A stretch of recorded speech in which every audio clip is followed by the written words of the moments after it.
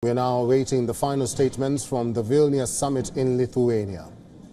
Now, as Ukrainian President Volodymyr Zelensky meets NATO leaders in Lithuania, Russia launched a wave of Kamikaze drone attacks on Kyiv and other cities for a second night in a row. According to Ukrainian military, Russia launched a total of 15 of the Iranian drones on Ukraine overnight. Ukraine's defense forces said it shot down 11 of them.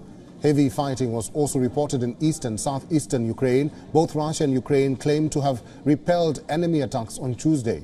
Ukrainian General Alexander Tarnavsky has said battles were raging throughout the sectors, with his forces repelling 27 enemy attacks. He estimates several hundred Russian troops to be dead and wounded in the last 24 hours. Officials say Ukrainian army had pushed back a Russian advance backed by artillery strikes near two towns north of Bakhmut.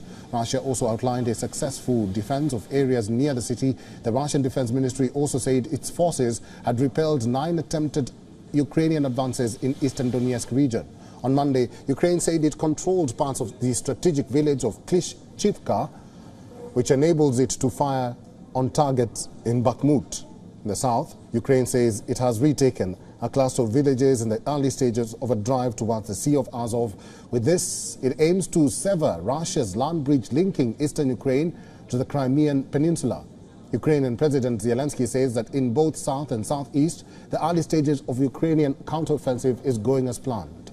However, he wished the advances were faster. Russian forces still hold vast tracts of land after more than 500 days of war, reportedly around 17% of Ukrainian territory.